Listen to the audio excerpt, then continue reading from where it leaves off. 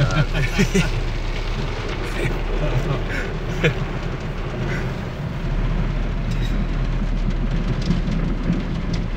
in the life of a blue-collar small business owner. Perfect. You're a natural. Okay, could you start out with saying what the thing you always say to me? You know, if you do what you love, you never go to work a day in your life, and that's the truth. I've been blessed where I've been able to do what I want, and it hasn't been easy. It hasn't always been easy, but I've been blessed. I've been able to make a decent living at what I love to do, and I still love to do it, and I'm 72 years old. I actually own an auto body repair shop.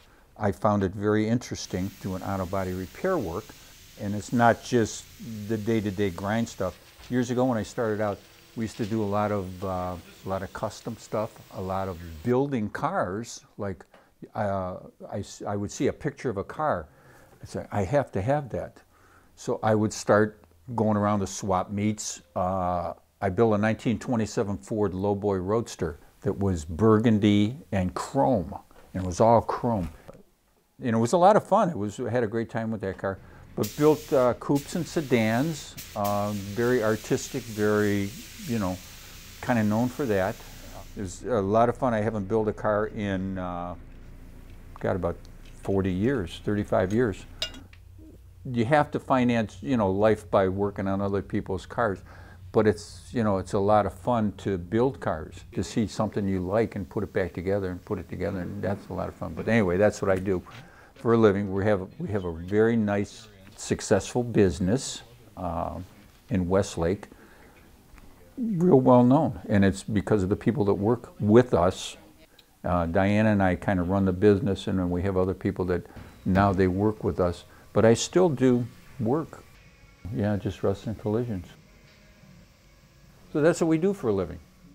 But yeah, it's a real blessing that I've been able to do this my entire life.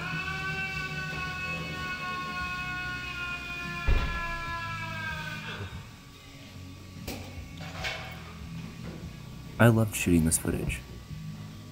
Under my grandpa's definition, it wouldn't be classified as work. The stakes were low, and the company was familiar. I got to spend time with my grandpa and my mom. I felt like a kid following around his grandpa at work. Well, I was.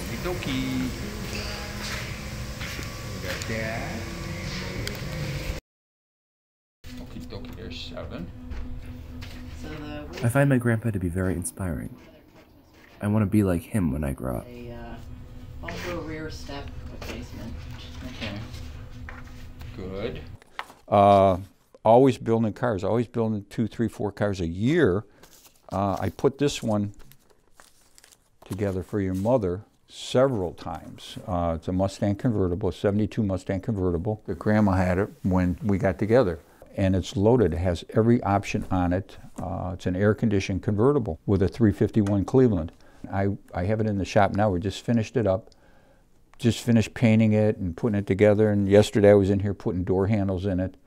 So it's on its way. Everything is there to rebuild it. I had heard stories about his passion project throughout my childhood.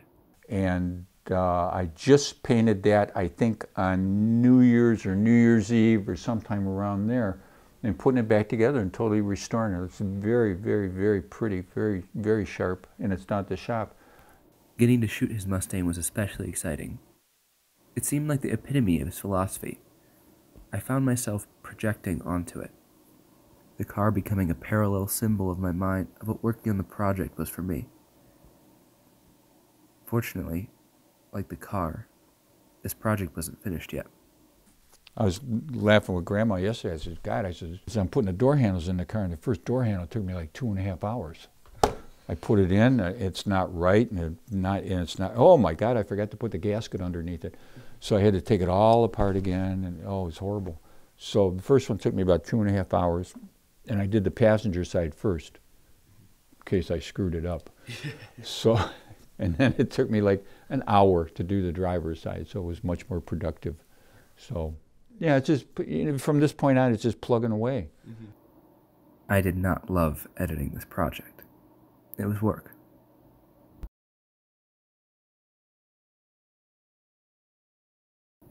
The truth is, I was hoping to make this project as an affirmation that this is what I love to do.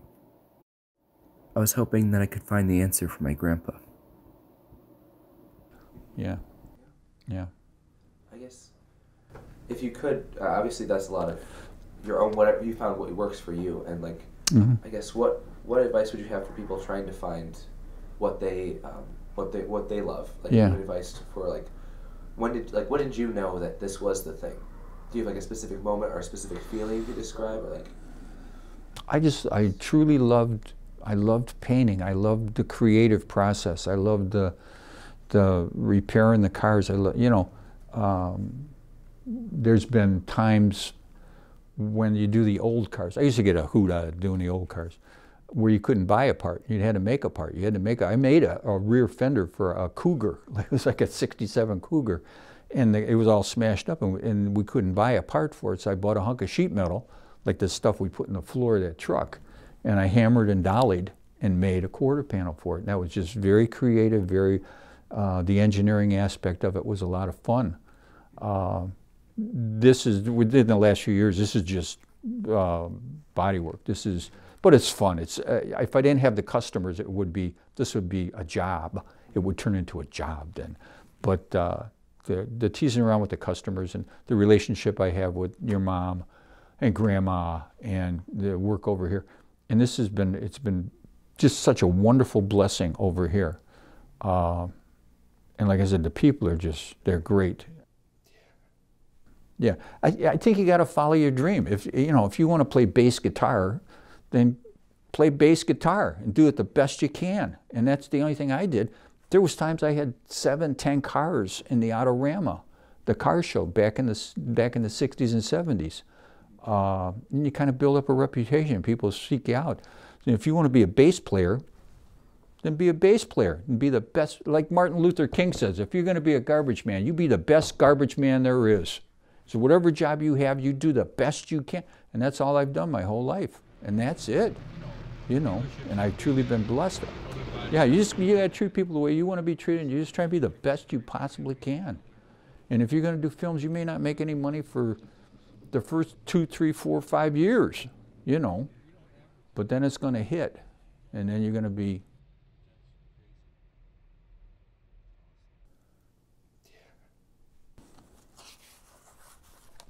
Here's the flamed one. And it's tough to see. Yeah, you can kind of see the front there. Yeah, but it was this great big lead sled, and we flamed it, and it was kind of like fun to flame it. Yeah. Perfect, thank you. Yeah. And this is just, my God, a small portion. Like all the pictures are gone of all the cars. And these are just the crap ones. Not the crap ones, but these weren't the best pictures. So. Cool. Thank you.